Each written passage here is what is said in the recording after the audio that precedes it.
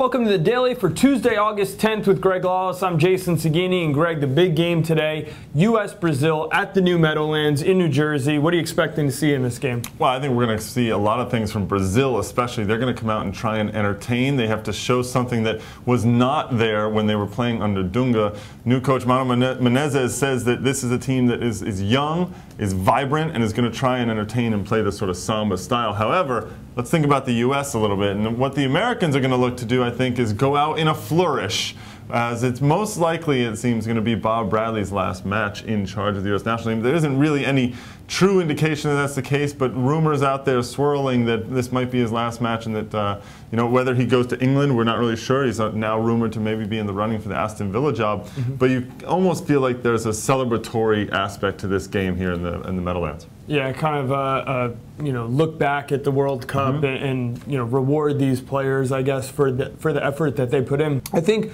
on the field, though, this is a tough matchup. I mean, obviously, when you see Brazil on the field, this is a tough matchup for the U.S. And the U.S. defense going against guys like Neymar and Robinho out on the wings, it's not really, I guess, it's not the kind of style that's suited towards the U.S. backline. It's going to be tough for the outside backs to defend against these guys. It is, and you have to imagine that Jonathan Bornstein might get the start out on the left side. He'll be going up against Neymar. Now, who's Neymar? He's an 18-year-old kid for Santos. The guy is already almost a legend. There were calls for him to be on the World Cup team actually this year. However, there's a lot more flash to him than substance. There's a reason why he, as an 18-year-old, has not been bought by a European team, whereas Alexander Pato, who's now with AC Milan and also with this team, he was snapped up as soon as possible by a European massive giant in Milan. Well, that's the other part of this triumvirate, you could say, I guess, in attack for Brazil is Pato up top. But, I mean, you look at it, hopefully, for the U.S.'s sake, they're able to contain that and get something going. I think if you're the U.S., you just don't want to give up that early goal. You want to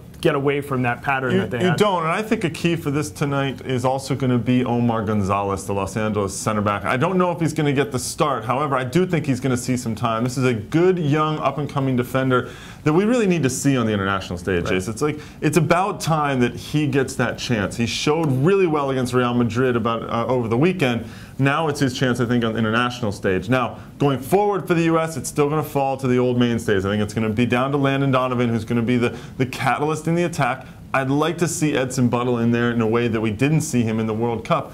I'd love to see him get a start, maybe see what he can do against some of the strong defenders that Brazil did bring. Well, also going along with this game was the National Hall of Fame induction ceremony, and guys like Preki, Thomas Dooley, Bruce Arena inducted into the Hall of Fame is a significant accomplishment. Yeah, a couple of legends, both from MLS and the U.S. national team. Obviously, Preki, one of the long-time superstars of soccer here in the U.S., now the coach for Toronto FC.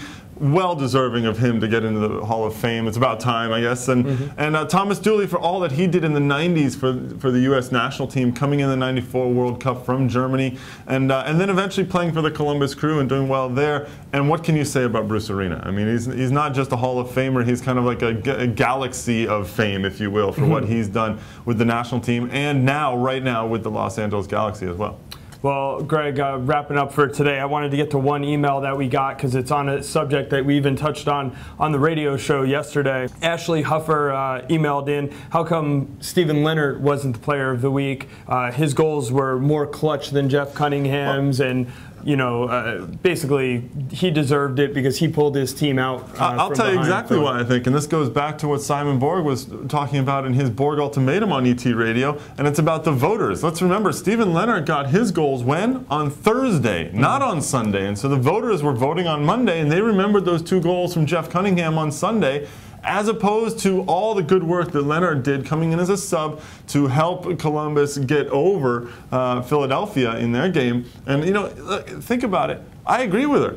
Steven Leonard, if you're going to go by the 2-goal rule wins you the player of the week, then Steven Leonard deserved it a lot more than Jeff Cunningham. But don't go by the 2-goal rule, because Freddie Montero deserved player of the week. No, he didn't. David Ferreira deserved player of the week. But regardless, I agree with you that Steven Leonard deserved it just as much as anyone. All right, well, thanks for your email, Ashley. And as always, you guys can email us at thedaily@mlssoccer.com. Again, if you missed the radio show yesterday, Extra Time Radio is available on iTunes and Buzzsprout. Just search Extra Time Radio. That's all we have for today. We'll be back tomorrow.